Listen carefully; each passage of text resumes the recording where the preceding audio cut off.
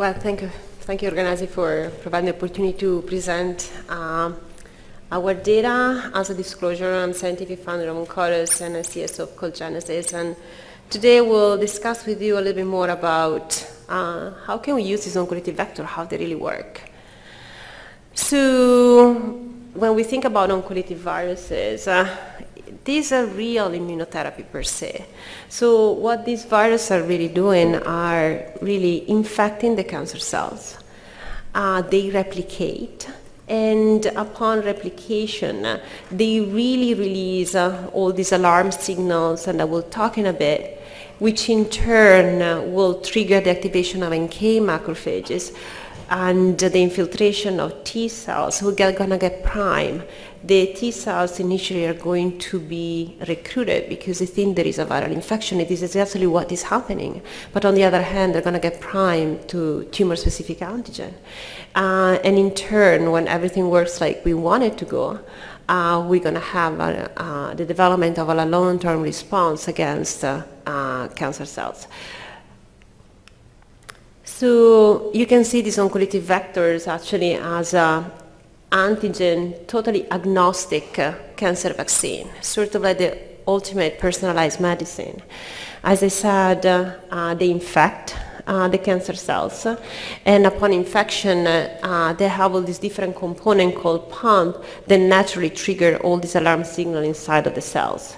And you have the release of all this cell debris together with ATP, DNA, protein, and one of the key alarm signals like A2GBM1 that is really called find me signal. This is where the NK macrophages immediately start to get recruited, and macrophages start to then process all the antigen, and if the T cells are in the environment, there is a priming of the T cells in the tumor microenvironment.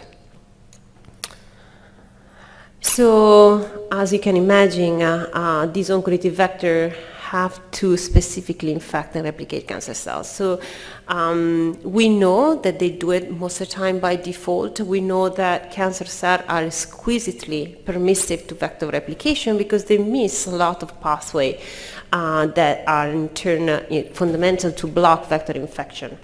Nevertheless, we still want to fully tailor the replication of the virus in terms of safety. So there are different ways to do so. We can remove genes that they are required for the virus to eject on normal cells. We can engineer structural protein to ensure that the virus infects only through specific receptors that are expressed only in cancer cells.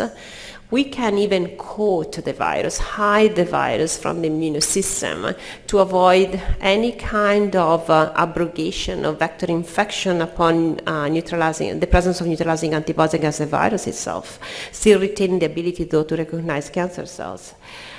We can even use cells like neurostem cells, mesenchymal stem cells, to infect them and use these cells as a carrier to deliver the oncolytic vector where the tumor is. There is also another way, so there's two levels of tropism, how the virus can find the cancer cells, but the second level of tropism is how the virus can replicate in cancer cells. So how can we ensure that our vector can infect and replicate only in cells so that they are cancer, they're cancer cells. So we can use cancer-specific promoter. We can also take advantage of microRNA that they are highly expressed in healthy cells and totally absent in cancer cells.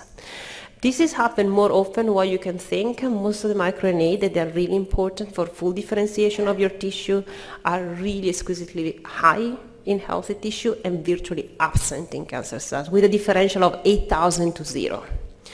So if you then take any of your key gene of your virus and you engineer in such a way that in the 3' UTI you have the target sequence for that microRNA that is present only in healthy tissue will fully abrogate the replication of your virus. Instead, in cancer cells, where the microRNA is not expressed, your virus will replicate as well as the wild-type virus.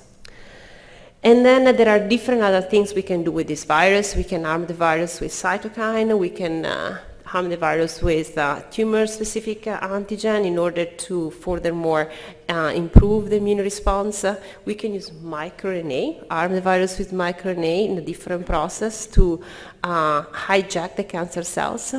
We can use enzyme to improve the spreading of our virion particles and change the tumor microenvironment, use prodrug bispecific antibodies, and even arm the virus with the immunocheckpoint inhibitor.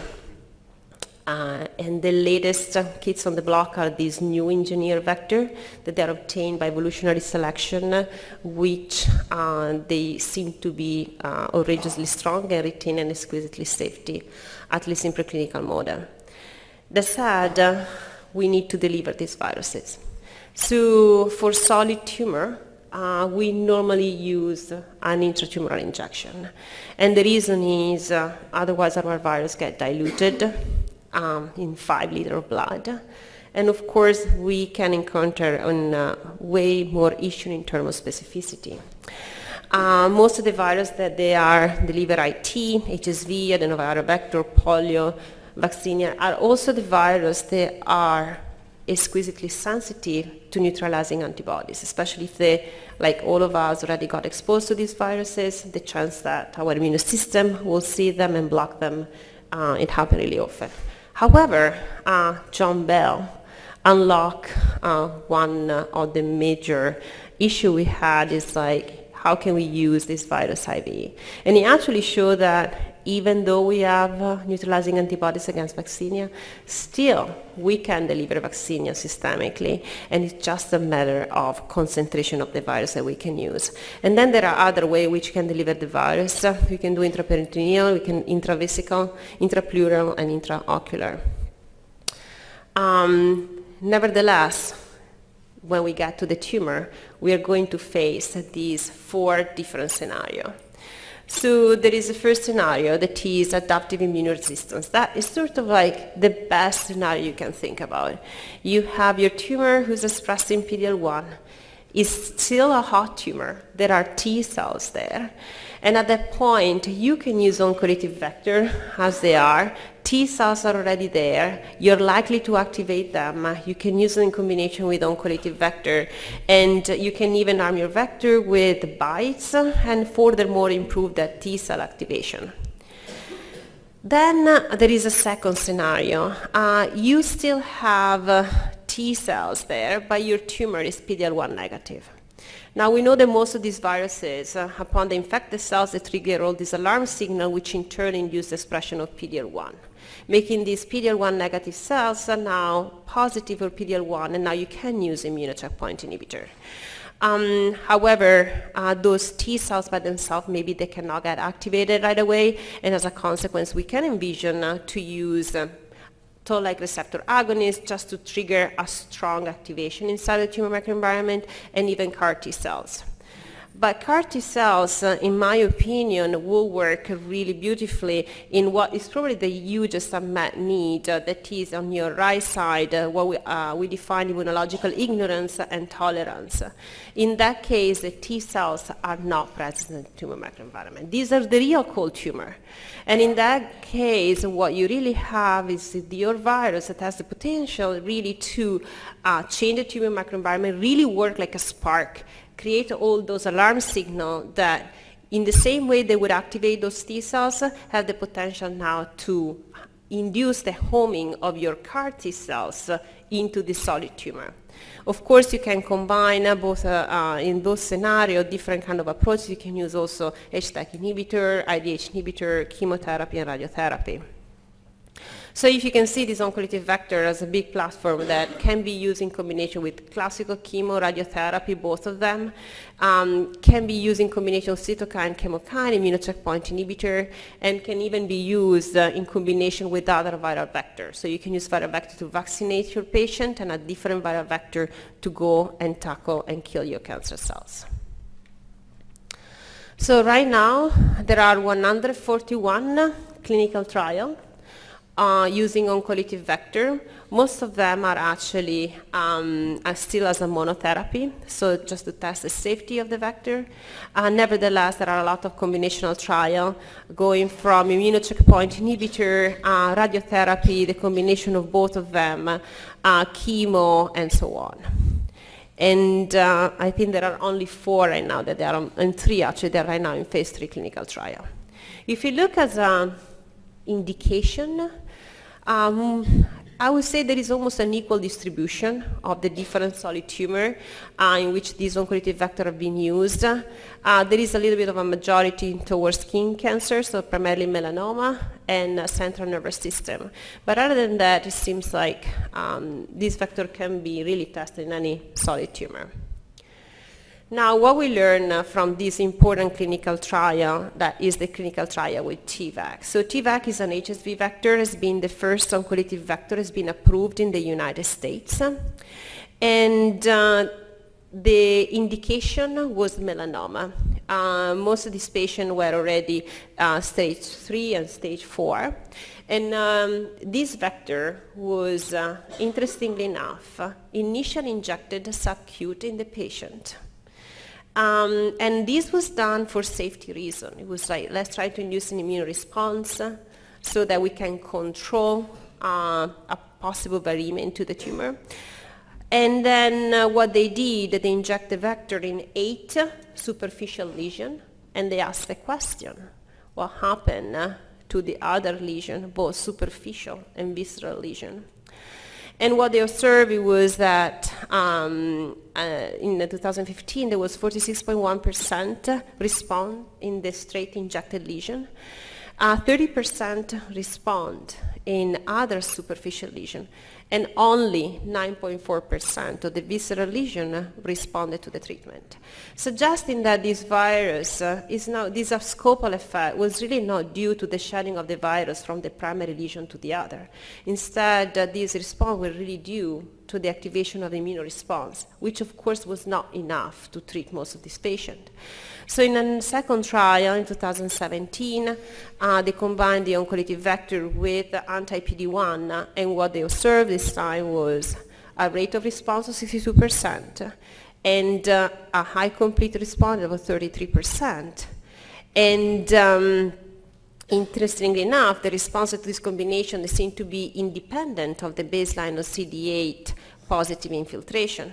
And these are the data, these are the biopsy from the lesion that were initially injected by the virus.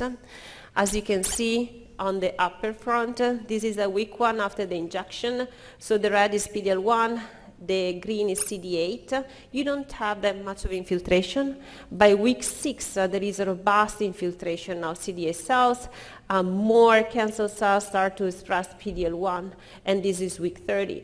What is even more important is what you're seeing on your upper right side. In this case, you have injected cells, and in the injected lesion, and this injected lesion, you can really see that the one that respond to the treatment are the one in which you have a really high level of density of CD8 cells, something that is also clear in the uninjected cells, so in the uninjected lesion, so the uninjected lesion that did not respond to the treatment, you don't see an infiltration of CD8 cells. The one that is supposed to respond to the treatment have a high level infiltration of CD8 cells. So in a similar way, we decided to tackle a different kind of tumor with a different oncolytic vector. So as I said, there are several viruses you can use, and we decided to use an adenoviral vector, specifically for treatment, in this case, of bladder cancer. The way we ensure the safety of the virus has been by engineering the virus in such a way that it can replicate only in cancer cells, by taking advantage of the high level of expression from the cancer cells of the transcription factor E2F1. And so we engineer the virus in such a way that the entire vector replication depends on the E2F1 since we swap the endogenous promoter with the A2F1 promoter. We furthermore arm the vector with GM-CSF to further induce an immunoresponse. So just to remind you about E2F and why it's so important, in your normal healthy cells, you have the retinoblastoma protein, RB, who normally binds to E2F, and when that happens, your cells does not go in active replication and goes just to regular normal division when it's needed. If RB is getting phosphorylated, now E2F is free to bind to the DNA and start to induce the replication of your cells. In cancer, what happens is quite often you have mutation in RB, and by having mutation in RB, you don't have any more the sequestration of E2F, and you have a total uncontrolled cell cycle. And this is what we are taking advantage of. So we are taking advantage of the fact that we have these three E2F that can bind to the viral DNA and induce a strong vector replication. And between 50 to 80% of the cancer, liquid and solid, have a mutation in the RB pathway. And it doesn't have to be just RB by itself, anything that is upstream of RB as well. So mutation in P53, P21, they all are going to affect the RB pathway. So a little bit more about what we are doing and why it's different from other ways also to deliver the virus. We decided to tackle bladder cancer. Is kind of a rare tumor. The incidence in the US is like 1 case in 200,000. But besides treating the patient with BCG, there is not much more that as today can be done. Going through the stage of the disease, it's called CIS when it's still not invasive. TA and T1 is when we have a papillary stage and an invasion stage, and this is called non-muscular invasive bladder cancer. T2, T3, T4 are already muscle invasive bladder cancer. So based on this grade, in general, TA and T1 are already considered high grade non-muscle invasive, and then anything that is above T2, so T2, T3, and T4 is already defined as a muscle invasive bladder cancer. So when you think about the bladder cancer and you think of the bladder per se, you have a physical limitation. And your physical limitation in this case is this thick layer of GAG, the glycosamine glycane, which normally really protect your bladder from the really low level of pH. Now, if you think though, when you need to deliver any kind of treatment, you have this physical barrier you need to overcome. That said, we tested different kind of compound and detergent, and DDM, so the endodecyl beta-D maltoside, is a really blind detergent. And even if you use an in vitro and you use a concentration of 0.1%, your cells are totally fine. Nevertheless, you really remove all that physical barrier of glycosamine glycane. When you do so, and you can think about it, our adenoviral vector doesn't have an envelope. So if you work with virus that has an envelope, for example, you cannot use this strategy. But if your viral vector doesn't have an envelope, this strategy is likely to really help the efficiency of infection. So what we did was we took these mice, we inject them with PBS, and then we catheterize them and inject them with the virus. This virus is expressed in LAC-Z, and as you can see, by using 10 to the 11 virion particle, we don't have that much of an infection at all into the bladder. However, by pretreating the animal with 0.1%, of DDM. This is the concentration at 10 to the 9, this is the concentration at 10 to the 11, and you can really see that the virus can efficiently bind, infect, and express the reporter gene really efficiently. We also use, in this case, are nude mice. So these nude mice were injected into the bladder with the human bladder cells as W780 expressed in luciferase. And again, we asked the question, what happens if we spray the virus into the bladder of these animals? And what we observed was, as expected, these were the animal 2 weeks after the tumor cells were injected, and these are the animal at 32 days. And our observation in this experiment was that 5 out of 8 animals actually respond to the treatment. And this is all based on the oncolysis of the virus per se, since these, of course, they don't have T cells or B cells. These are nude mice. So we took this vector into the trial. We did a phase 1 clinical trial, had a really strong safety profile, and then we ran a phase 2 clinical trial. So we enrolled 67 patients, was a single arm. The inclusion criteria were patients with non-muscle invasive bladder cancer, all the different stages, cysts with TA and T1, TA or T1 alone. And all these patients must have failed BCG. And so BCG, if you're not familiar with, is just an immunotherapy is bacteria. You're going to get it to the patient, which in turn can actually improve the expectancy of life of patients with bladder cancer.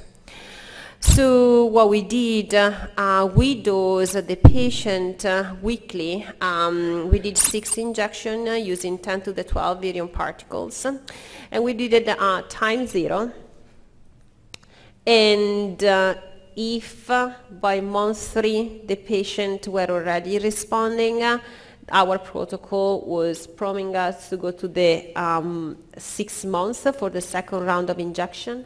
If at month 3 the patient were not responding, we were promising again, we were injecting the virus again at the month 3, and then we would follow up throughout the clinical trial. So the schedule of the mandatory injection would have been 0, 6, 12, and 18 months.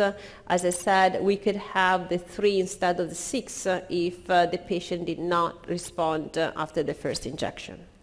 All these patients were pre-treated with DDM, so you catheterize the patient, you inject the detergent, you rinse it out, and after 10 minutes you inject the virus.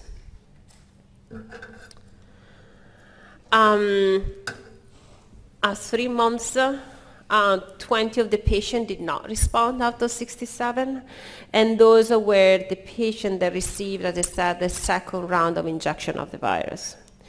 So, as I say, 3 months, they were 0 out of 20 did not respond, didn't have a complete response. Upon injection of the virus again, we converted these 0 out of 20 in 8 out of 20 responder. And these 8 out of 20 were divided in cyst-containing, 7 out of 17, and papilloma only, and they were 1 out of 3. By 9 months, we went from 8 patients responding to 4 patients responding out of these 20 in the group. And by 12 months, the complete response rate was 3 out of 20, as I said, in this specific group that at the 3 months were not responder. So if you take, though, the entire clinical trial, the situation is actually quite promising. So as I said, all the patients receive the oncolytic vector as a 6th round at time 0. What you have in blue is the stable disease. What you have in yellow is the complete responder. What you have on this dark block are the progressive disease, and that is what we observe in this patient. And what you have in this square empty block is a patient for which the observation is still ongoing. As you know, some of the patients really just left the trial for completely different reasons, like relocation and so on, like it happened quite often. So overall, at 3 months, these were our observations. For overall, we have a 46% responder at 3 months, which dropped to 45% at 6 months. And by 18 months, we are at 23%. If we look only at the cis-containing one patient, we went from a 46 to a 45 to a 27, and as of 18 months, we are still like a 19%, which is actually really positive data in this field, where normally we are below 5% at that time. In terms of adverse event, actually was nothing major. As you can see, they were primarily grade 1 and grade 2. We observe 2 grade 3, and most of the patient anyway complete the entire treatment. There were 3 deaths though, which have been confirmed to be unrelated with the treatment that the patient received. I think this is really probably one of the most important slides actually. Another thing that we did was trying to understand if the status of RB and the status of PD-L1 would have worked as a biomarker in terms of a patient that would have responded or not respond to the treatment. So in the upper left side, what you have is the example of tumor in which RB is not phosphorylated. So certain like behaviors like your healthy tissue, they're not permissive to vector replication. And these are all pre-oncolytic vector treatment. These are biopsy, which on the middle side is when you have an intermediate level of expression of phosphorylated RB, and on your right side you have a higher level of phosphorylation. So as you can see on your bottom left, we can really look and ask the question, what is really happening throughout the clinical trial? So you can see that the complete responder are here on your bottom left. In the first part, when you have low level of expression of RB, what you're observing is your complete responder are 33%, you have stable disease in 44%, and you have no responder at 27%. And just to go to the extreme that is on the other side, in the case in which the patient, the biopsy revealed high levels of phosphorylation of RB, now all of those patients fully respond to the treatment. Regarding PD-L1, we also have a really similar finding. So interestingly enough, if we have low level, in patients that have really low level of PD-L1, we observe 30% complete responder. In patients that start with a high level of PD-L1, we already observe roughly 70% of the complete responder, suggesting that probably we were facing in both cases a relatively hot tumor, and that the engineering of our vector is really efficacious, since we confirmed that the vector can efficiently replicate and infect all in cancer cells. We also took this vector back to the lab, and we asked the question, beside bladder cancer, which other indication we can tackle, and also in terms of working and thinking about combinational treatment. So as you may know, most of these oncolytic vectors, one of the major limitations, they do not replicate in murine cells. So we use this model, syngeneic model called KLN205, as a mouse squamous cell carcinoma. We inject the animal at day 1 in the flank, and by roughly 5 days we inject the animal in contralateral side. We wait another 10 days or so, and then we treat the animal with either anti-CTLA-4, with the oncolytic vector expressed in the murine GM-CSF, that is called A20-1004, the combination of the oncolytic vector and anti-CTLA-4, anti-PD-L1 by itself, combination vector anti-PD-L1, both immunocheckpoint inhibitor, and then the combination of the 3.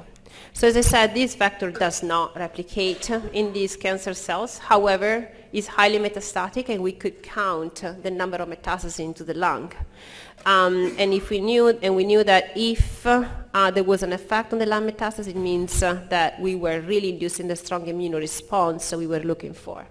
So on the first column, what you have is no treatment. We counted roughly 15 metastases in the lung of the animals. All the animals that received anti-CTL4 or the single treatment, anti-PD-1 by itself or the vector with anti-CTL4, we counted roughly an average of 5 lung metastases.